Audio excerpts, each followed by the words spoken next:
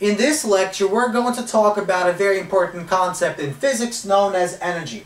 Now, energy is not a tangible concept. In other words, you can't touch energy, you can't feel energy, you can't create a ball of energy and then go play basketball with that ball of energy. That's not what energy is. Energy is defined in the following way.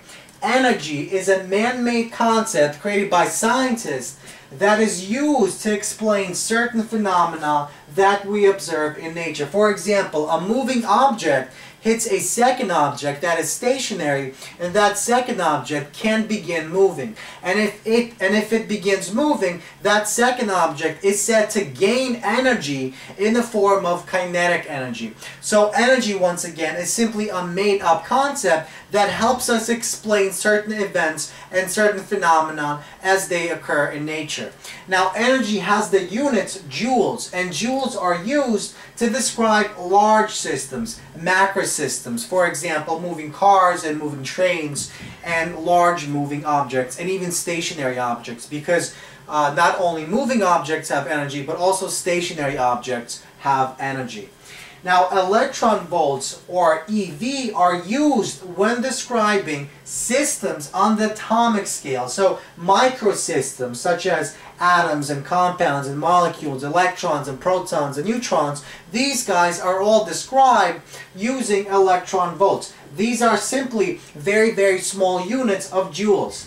Now, recall that whenever an electron, a moving charge, moves through an electric field, it has the ability to do useful work. And the amount of energy that a moving charge has when it moves through some voltage, through some electric potential, is given by the following formula. Our energy equals Q times V, where V is simply voltage given in electric field times distance. So, the amount of charge that moves a certain distance in some electric field is given by the following formula, which gives us joules, energy. And this equals, now suppose we're talking about one electron flowing some distance d with some electric field, or through some electric field. Then we can say, because one electron has a charge of 1.6 times 10 to the negative 19 coulombs, we simply plug that in, and suppose our voltage is 1 volt. Well, then we can plug in our values, and we see that our energy of one electron, when it moves through a voltage of 1 volt, has an energy of 1.6 times 10 to the negative 19 joules. And this is defined as 1 electron volt. So 2 electron volts simply means we have 2 electrons. 1,000 electron volts simply means we have 1,000 electrons, and so on. Now notice, unlike force, unlike displacement, energy is a scalar. That means we only have magnitude and no direction. Now, sometimes people say an object or a system gained energy with a plus, and sometimes we say energy was lost with a minus. Well, that simply means if energy was gained or lost. So if I'm the object and I push somebody, I lost energy. So my energy is negative. I lost energy. Likewise, if somebody pushes me, the object, gained energy. So I get energy with a plus sign. Now, there are different types of energies that exist. We could break down all energies into 2 types, mechanical energy and non-mechanical energy. So let's begin with mechanical energy. Now, mechanical energy is simply energy found in macroscopic systems. So once again, macroscopic systems are described using joules. And this energy can be broken down into kinetic energy and potential energy. Kinetic energy is simply the energy due to motion of objects. And it's given by the following formula. Kinetic energy is equal to 1/2 mass times v squared. So earlier we spoke about a moving object. And that moving object, if it has some velocity v and some mass m, we can find the amount of kinetic energy stored in its motion by using the following formula.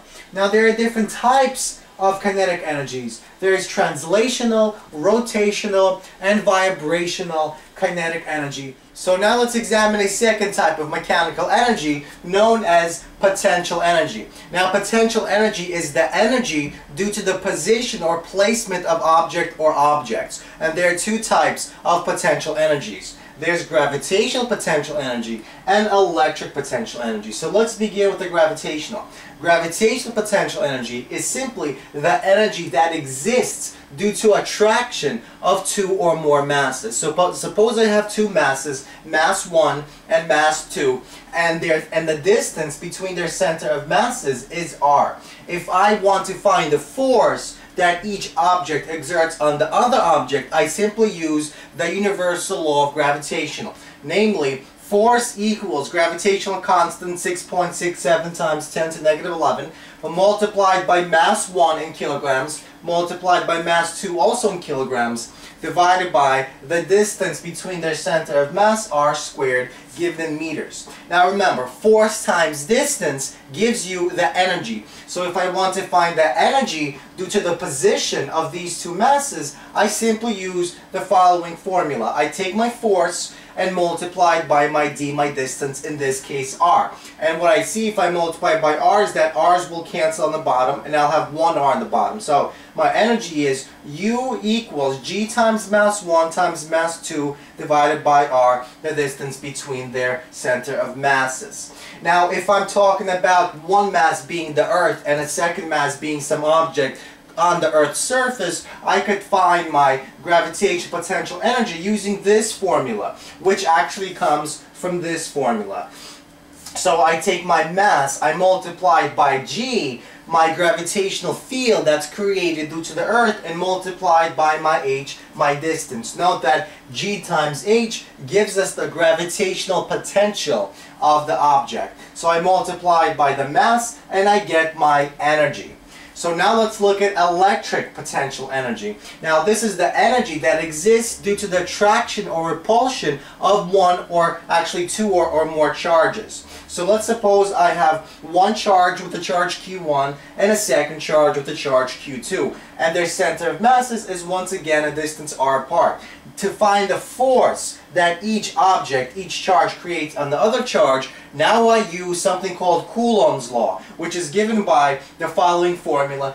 F equals K, now the Coulomb's constant, multiplied by charge 1, multiplied by charge 2, divided by the distance between their center of masses squared. And once again, if I want to find my energy, I simply multiply F by the distance, in this case R. So F times R gives us this guy times R. R's cancel, and I'm left with a similar formula, except now I have my constant K and my two charges Q1 and Q2. Now there's an equivalent expression like this one for electric potential energy, and that is this formula. The energy is equal to charge. In this case it was mass, but now it's charge. The electric field, in this case it was the potential field, and h is the distance. Likewise we have h distance here as well.